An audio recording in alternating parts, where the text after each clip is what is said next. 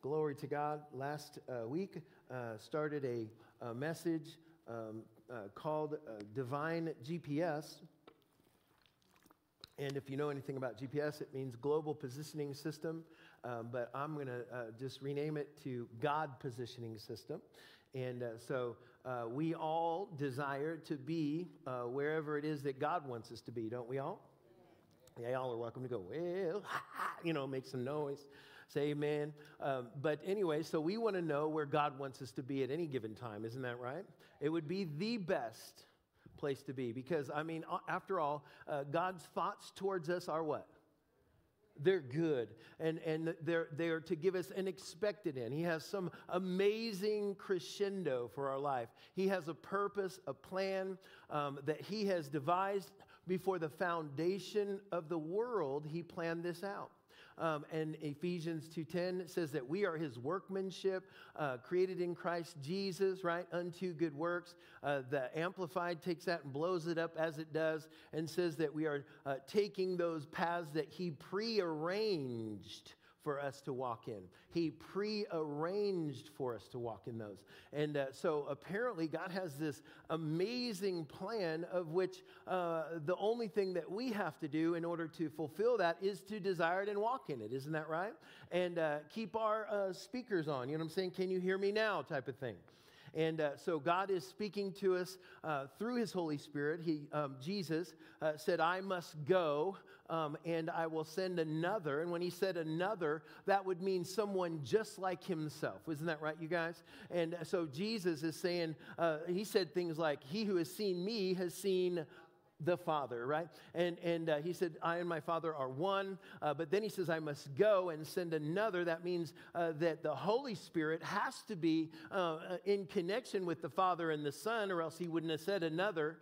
And so that another is the dispensation that we're living in, and that's who we have as the comforter or the helper, as translated Greek paraclete, which means one called alongside to help us. And we actually have the ability to be filled with Him so that out of the inside of us flows these rivers. I like it's rivers in plural, and not just a trickle stream, but rivers. I'd like to believe that it's provision. It's whatever you need, wisdom, resources, all that you need come from these rivers if we would just spend just a little bit of time being filled with the Holy Ghost. People will argue about drinking wine or alcohol and that kind of thing. I'd like to argue with you about getting filled with the Holy Ghost. Ephesians says this. It says, don't be drunk with wine, but be filled with the Holy Ghost. Amen? And so we need to be about the Holy Spirit. And the Holy Spirit, of course, as we saw last week, is going to show us some things. And want to just do a quick review really quick. That's yet to be seen how quick it is. But anyways, in John 16:13, Jesus used the illustration about the Holy Ghost. He said, He will show you things to come. We found out that the word show is the Greek word odegeo. It's a guide or a person who is being guided, if you will. And so apparently this path that He prearranged must have needed a guide. Y'all understand? Otherwise, why would He send one? And why would He tell the mighty disciples, the apostles rather, why would He tell the mighty apostles, He said, go to Jerusalem and wait there. Now, understand that the disciples or the apostles, they had already done some stuff. Isn't that right? He had sent them out and they did miracle signs and wonders. Remember that? They came back to Jesus and they said, even the demons obey us. And Jesus was like, you're kidding me. No, He didn't say that. All He said was, I beheld Satan fall from heaven like lightning. Like, that's what he looked like. And so they're saying, wow, this is what happened. And so they had done some exploits, is my point. I don't want to spend too much time there. And yet Jesus didn't say, go do that some more. I'm taking off. Go ahead and do that and hang out until the Holy Spirit comes. He said, no, you go there and you wait there. Wait there until you be endued with power from on high.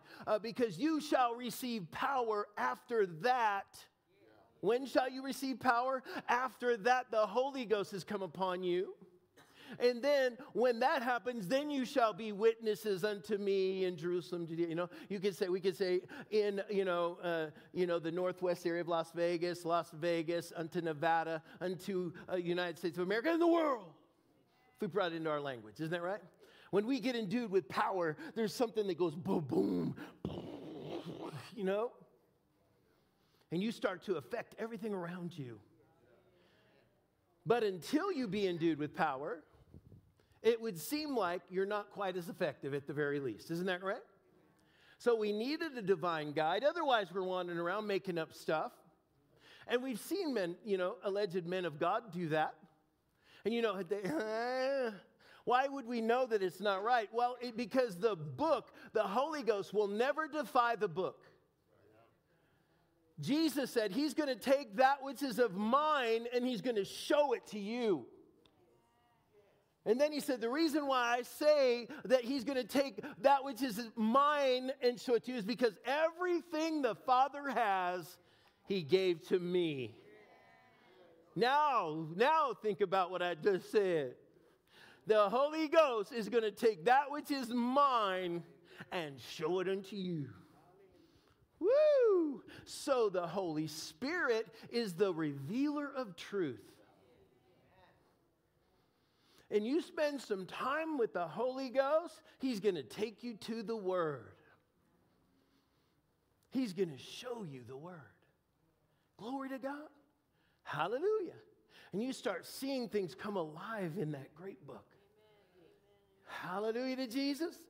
Amen. Woo-wee.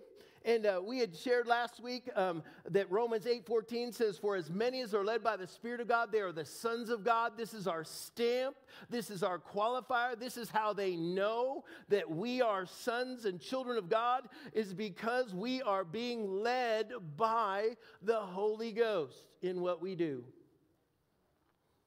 Our steps are ordered of the Lord, but apparently if we don't have the light and the lamp showing us, then we could step out of the right trail.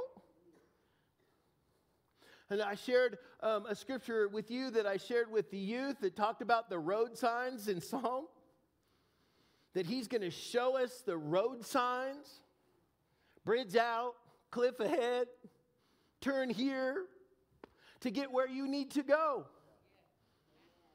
I mean, there's very, very basic things, of course, the Word of God provides for us, but you wouldn't know it by looking at many Christians because they have left the very basic freeway God has created through the Word of the living God. His Word is a lamp and a light, isn't that right, to our path?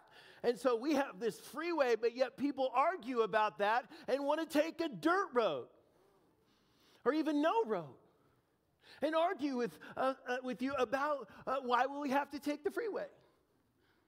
How about it's easier? I promise you, you get on I-15, you can get to LA faster than taking the desert.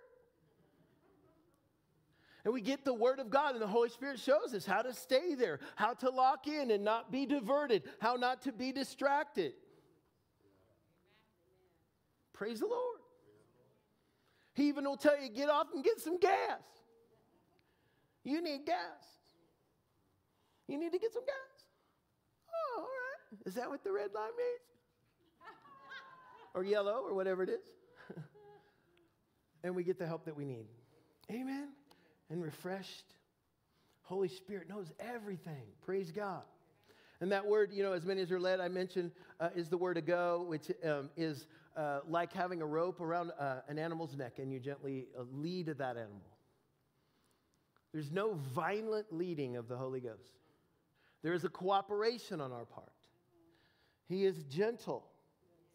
And that's why the scriptures say, do not grieve the Holy Ghost, but keep in step with the Holy Ghost. Isn't that right? Pretty easy. It can't be hard, right? The only thing that would be hard about leading an animal, my wife walks our dog in the morning, and man, he just wants to do some stuff. If he sees something, he wants to mark. You know what I'm saying? It's a boy dog. Yeah, he wants to make sure the neighbors all know this is his neighborhood, you know. So and it's pretty common, right? He just kind of wants to hit that bush. This is his bush. He has to hit that bush. But yet she may be walking on the other side of the road and be like, oh my goodness. But he doesn't know there's a car coming. And thank God for the leash, right? Yeah. Now, my dog's pretty obedient, just to be honest, because just last night, I was out there doing something, and he was getting ready to rip over there because he wanted to do his thing, you know. And the car was coming. I said, Max! And he went.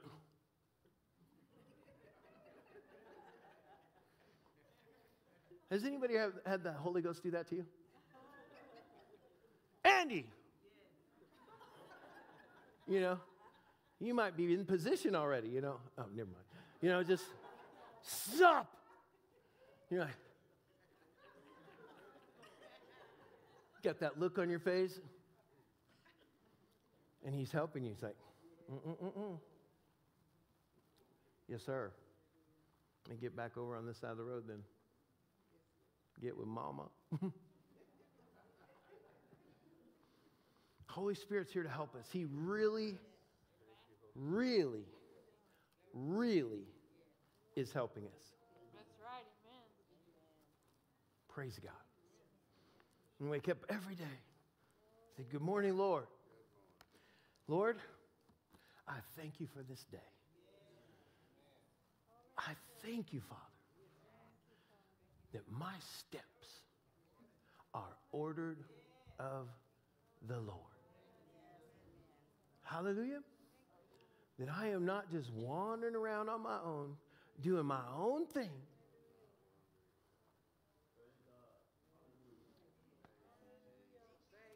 Glory to God. Hallelujah. I respond to the tugs and pull of the Holy Ghost. I'd like to believe I got a leash. I'm thankful for a leash. Glory to God. Hallelujah. I spent a certain period of my life unleashed. Maybe there's a couple of you in here who wasn't saved all your life. Oh my goodness, that didn't go well. But I was sure thankful when God pulled me over. Hallelujah. And showed me his goodness. Hallelujah. So the word led is the Greek word to go, which is the picture of someone gently leading someone else. This means the Spirit will lead us, but we must extend our hearts and hands to him first. For without our cooperation, he cannot guide us anywhere. Hallelujah. God did not create robots and clones. This is a whosoever will. Right? Our will is involved in this each and every day. You can decide to or decide not to. Praise the Lord. Hallelujah.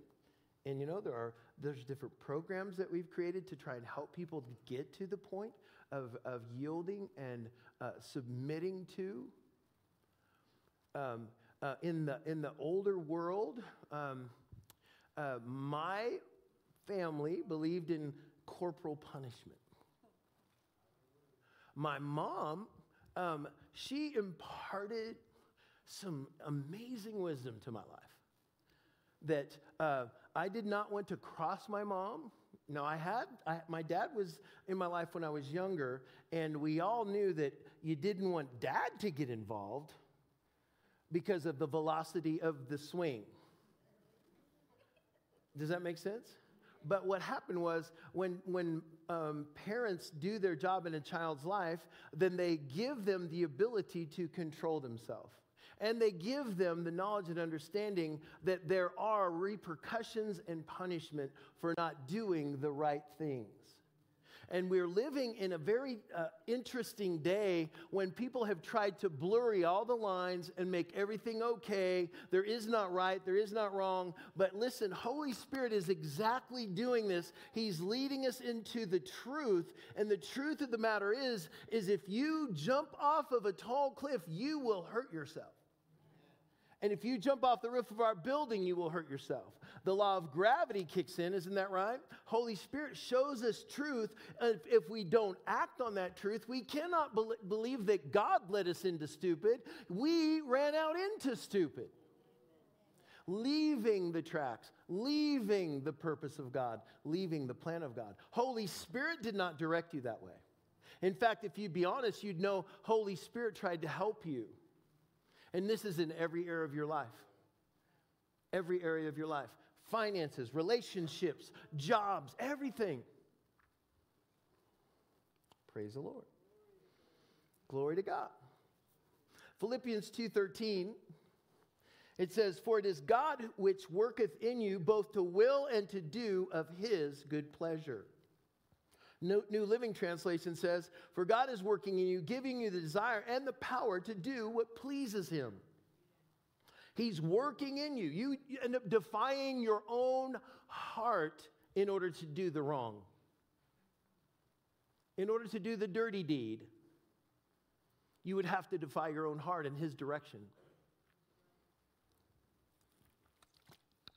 The Amplified Bible says this in the Philippians 2:12 and 13 through 13. It says, "Therefore, my dear ones, as you have always obeyed my suggestions, so now, not only with the enthusiasm you would show in my presence, but much more because I am absent, work out, cultivate, carry out the goal, and fully complete your own salvation with reverence and awe and trembling, self-distrust, with serious caution, tenderness of conscience, watchfulness against temptation, timidly shrinking from whatever might offend God and discredit the name of Christ, not in your own strength, for it is God who is all the while effectually at work in you, energizing and creating in you the power and desire both to will and to work for his good pleasure and satisfaction and delight." Holy Spirit's helping you, my friend.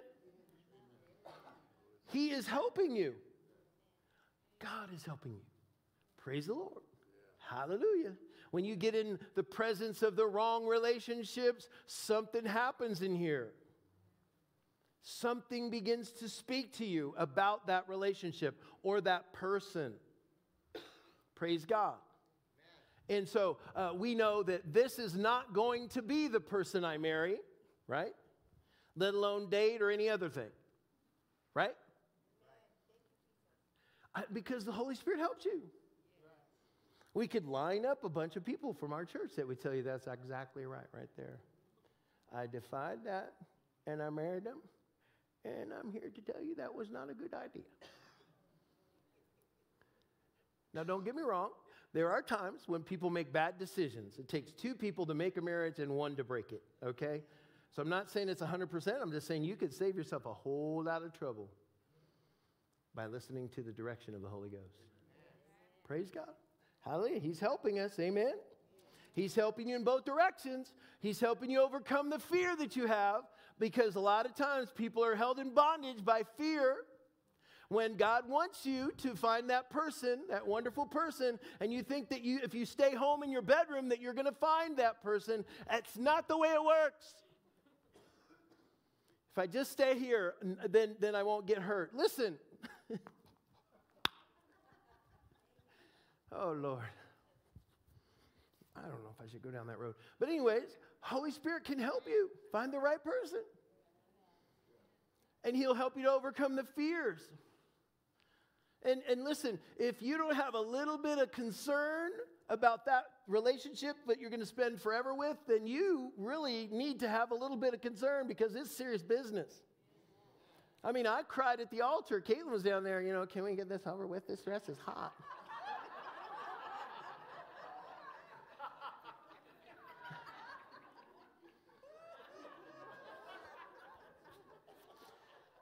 Pastor.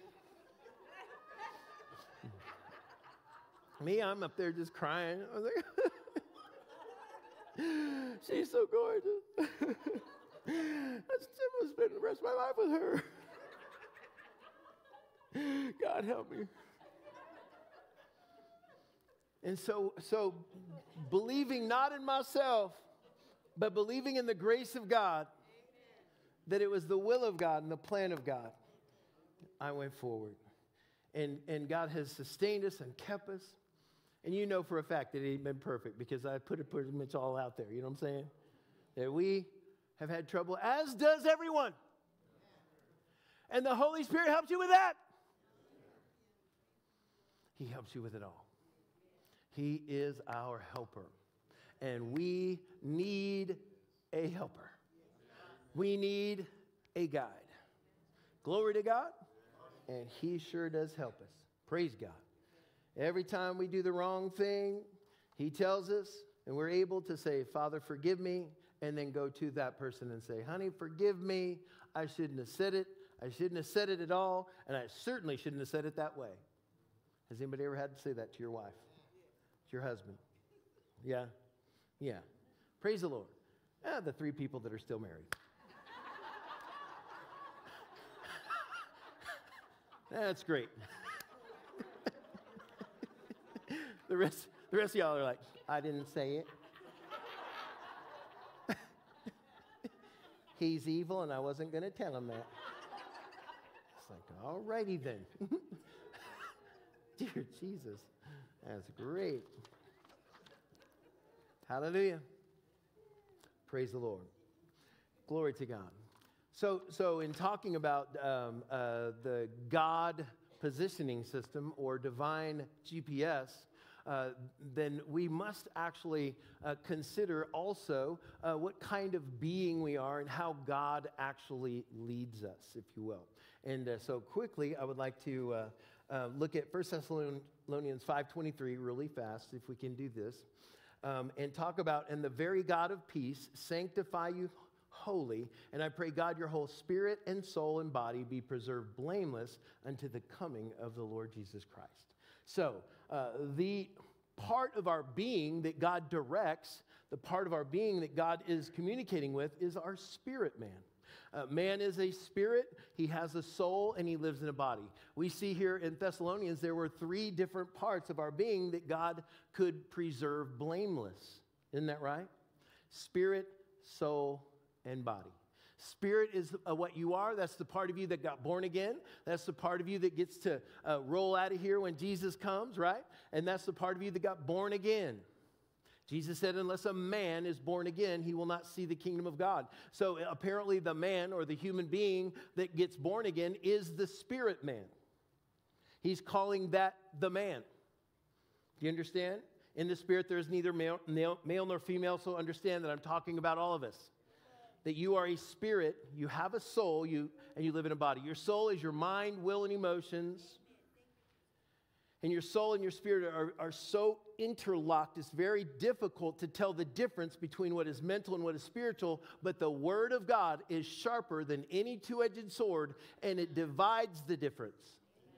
So you can tell what is just your emotions. Oh, I love him. He's the best. I'm so in love with him. I'm like, you're 12 years old. Anyway, so we have the Word of God to divide the difference between what is mental and what is spiritual, and what is solical and what is spiritual. Man is a spirit, has a soul, and he lives in a body. So the part of us that communes with God is our spirit man, okay?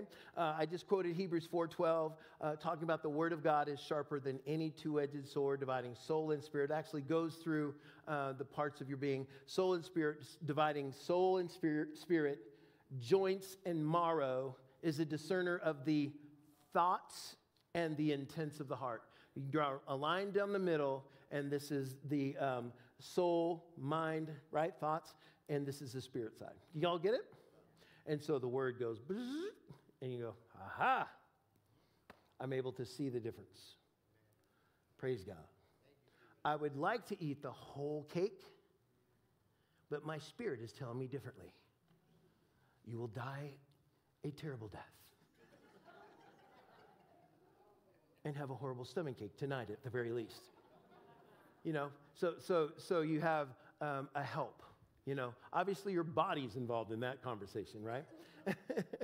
Praise the Lord. Proverbs 20:27. Trying to rip through some of this, get some scriptures out. Proverbs 20:27 says, "The spirit of man is the candle of the Lord, searching all the inward parts of the belly. Now listen, God's not interested in where you process your food in this verse. Do you understand? He's not searching for what you had for lunch today. He's looking into the heart of the man. Isn't that right? This is where we commune with God. Isn't that right? New Living Translation says, the Lord's light penetrates the human spirit, exposing every hidden motive. So it's the Lord lighting up our inner man, and he sees all those things about us. We can't hide anything from him. Isn't that right? And this is the part of us that communes with him. Praise God. Hallelujah. Thank God. Thank God. Praise the Lord. And incidentally, if you're taking notes, John 4:21 through 24 is where I quoted Jesus' interaction with the woman. So Jesus is talking to her, and he's saying that they that worship God must worship him in spirit and in truth, because that's who he's looking for. They that worship him must worship him in spirit and in truth. Listen to the contemporary English version of verse 24. It says, God is spirit, and those who worship God must be led by the Spirit to worship him according to the truth. I really like that rendition. Isn't that good? And so we worship God here in this house. We worship him with our uplifted hands in English, because most of us are speaking English. And so we worship him in that way, or Spanish. But that's your understanding, correct? Right? But then we go over worshiping him in the Spirit. You know, some of you may not be so familiar with that, but man, the baptism of the Holy Ghost. Thank God for the Holy Spirit taking us over. A whole nother way to worship. Woo! Glory to God. I mean, you're just English. It just seems like English takes you right to the edge of the cliff. But you go in the Holy Spirit, and it just feels like you go hang glide. Woo! Released. I've gone to meetings where they weren't aware of the baptism of the Holy Spirit, and they worshiped us right to the edge, and all of us, we were used to leaving the cliff behind and jumping off the mountain. And we're just like, oh, and they're like, okay, you may be seated. We're like, whoa. We were ready. And they weren't aware of that. So we're grateful for the baptism of the Holy Spirit. And being able to worship in the Spirit. Paul said, when I pray in an unknown tongue, my spirit prays. And he said, but my mind is unfruitful. He said, what should I do about that? He said, well, I will worship with my understanding, and I will worship in the Spirit also. Glory to God. Hallelujah. So we're grateful for this dynamic of being able to worship God in the Spirit. And don't get me wrong, we love also worshiping in truth as well. It's wonderful to sing about the goodness of God and the facts and the realities of God, and to become more aware of them, because it's a worship to him. Praise God. Hallelujah. Incidentally, worship is the highest kind of prayer. Isn't that amazing? Hallelujah. A major part of prayer, by the way, is listening, just so you know. And you cannot talk about GPS without having some listening involved. Praise the Lord. Getting ahead of myself. Hallelujah. Woo. Praise the Lord Jesus. So in John 14, verses 15 through 17. This is the New Living Translation, by the way. It says, if you love me, obey my commandments, and I will ask the Father, and he will give you another advocate who will never leave you. When will he leave us? Never. When is that? So there's not like a vacation day for the Holy Ghost, or? No? So the Holy Spirit must not be union? He don't take breaks? No? The Holy Spirit, he's on point all the time. Right? He's there, ready, available at all times. Verse 17, he is the Holy Spirit who leads into all truth. The world cannot receive him because it isn't looking for him and doesn't recognize him, but you know him. Everybody say, I know him. It says, but you know him because he lives with you now and later will be in you. Woo! And that's where he is today. How many can say he's in me? Woo-wee. And this Holy Spirit is on point, on target, ready, available at any given time. When you decide that, wait, why am I struggling with this? Let me go to him. Why do we keep on relearning this? That we've struggled and struggled and struggled and struggled and struggled and fought and you realize all of a sudden a light comes on. But why am I doing this? Now, this sounds very simple, but misplacing your keys, misplacing your phone, misplacing whatever it is you've misplaced.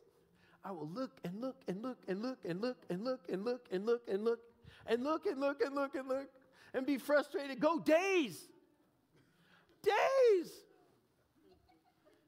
And then go, a little embarrassed. But I thought I could find him. I thought I could do it. I said, Lord, can you help me find my keys? They're in the top pocket of my backpack. Zzz. Thank you. And you just feel stupid.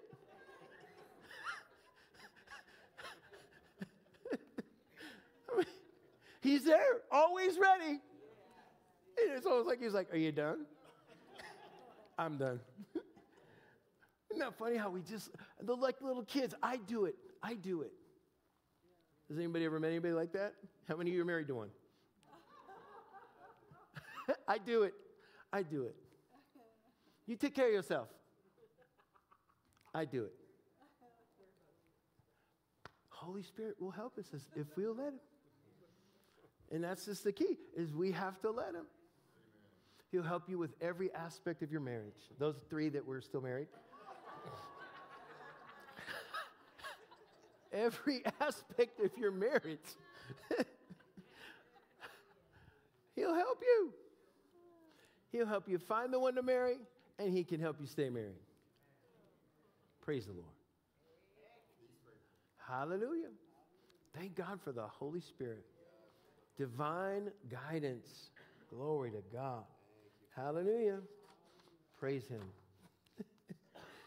praise the Lord God. Hallelujah. In Romans 8:16, we read 8:14 of, for as many as are led by the Spirit of God, they are the sons of God. But in 8:16, it says, the Spirit itself beareth witness with our spirit that we are the children of God. Now, this is an interesting dynamic. This means that he is in direct communication with your spirit. As I had mentioned, you are a spirit. This is the area of your being of which he communicates.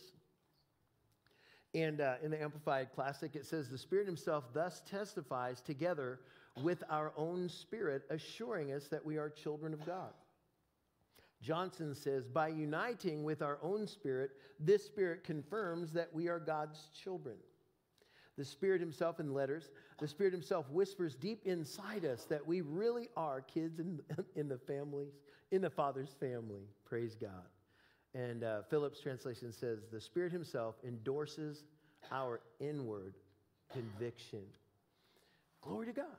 The Holy Spirit is right there. Praise God. Moving, directing, confirming. I find myself in positions and places that it's interesting that God put me here. God put me here. I don't know about you guys. I believe for opportunities to share the gospel.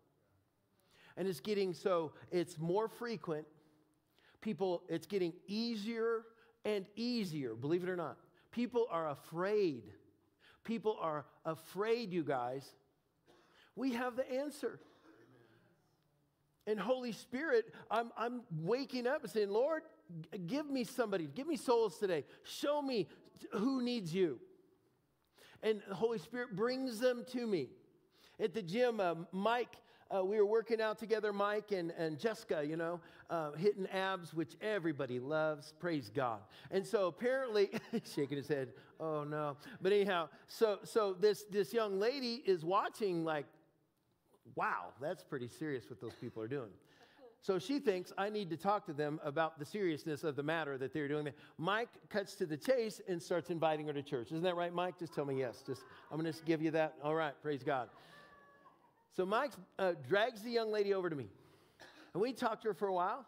I don't know. Holy Spirit says, ask her if she knows the Lord. I did. We prayed with her to receive Christ right there. She came this morning to church, came to the altar. They drug her to the back and just got everything. She just got the whole thing. Glory to God. Isn't that amazing? We got folks that are coming from all different walks of life. We were doing fasting and prayer. Thank you so much for those of you who participated in fasting and prayer this week. And thank you for those of you who pray every week on Tuesdays and in the prayer room before services. It is of necessity. It is mandatory. We are grateful and thankful. But we were over there, started fasting and prayer. There's a fella we ain't never seen. He comes in and just getting ready to start. And I said, hey, how you doing? Met him. Do you know Jesus? No, I do not. Would you like to know him? Yes, I would. We get him saved. We start prayer. Glory to God. He comes over to CR and comes back over there and says, I'm going to come back. All right, praise God. Great. If I told you the story, it would freak you out. But anyhow, so God brings people in. They're coming in. This guy was clear from California. And God helped him.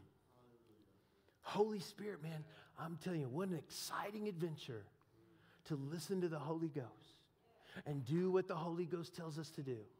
Finding ourselves in strategic places all the time by the Holy Ghost. Woo! And you got to know, when the Holy Ghost is with you, some crazy stuff could happen. Glory to God. Hallelujah. We got to start getting ourselves connected and listening and expecting and anticipating the moving of the Holy Ghost. Praise the Lord. Because stuff will happen. Praise the Lord. We prayed for somebody and a demon started manifesting. Now, that isn't necessarily what we want to have in church, right? Yeah, but that's what we are. We help people deliver people. So you can't be running off or scared when demons start manifesting. Glory to God. We have authority over them.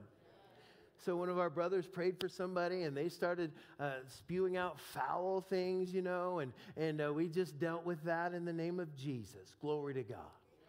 Hallelujah. Yeah, and the whole business, on the floor and weird stuff going on. We're like, ha, ha, ha, ha. No.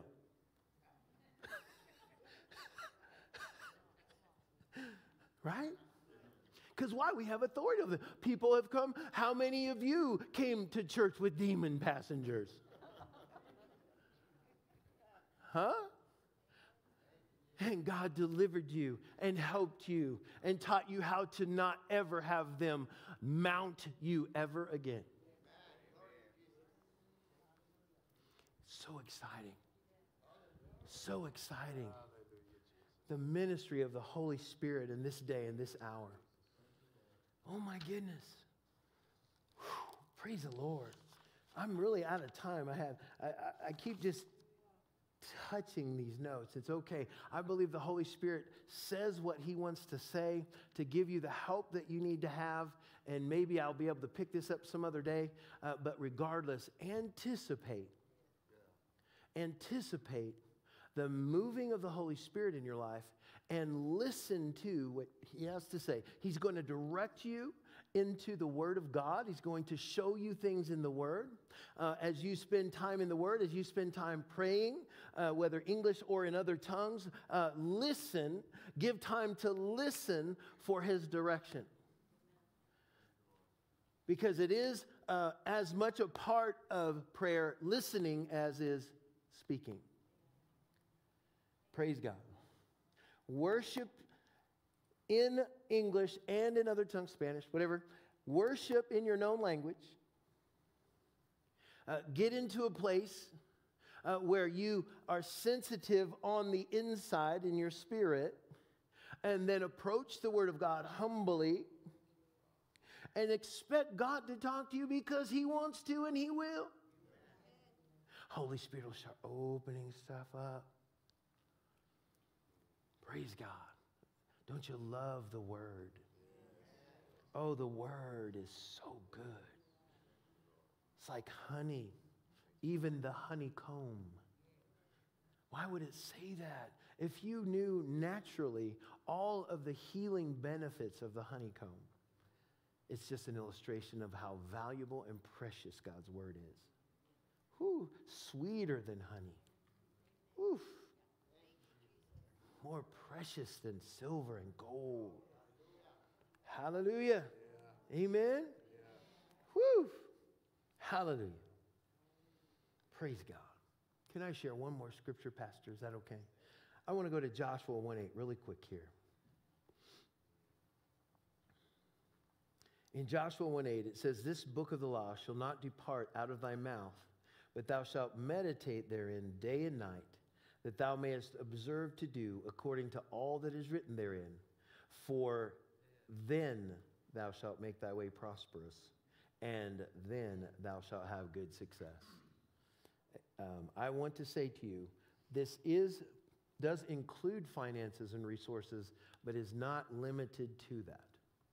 So in every way, you prosper. I prosper in my marriage. I prosper in my children. I prosper. Everything that I set my hand to do does prosper. Amen. Glory to God. Because I have what? Spent the time meditating, giving myself over. And in so doing, you give the Holy Ghost something to work with. Holy Spirit brings that up. Words, scriptures will come up. And I'll just start speaking them as the Holy Spirit brings them up.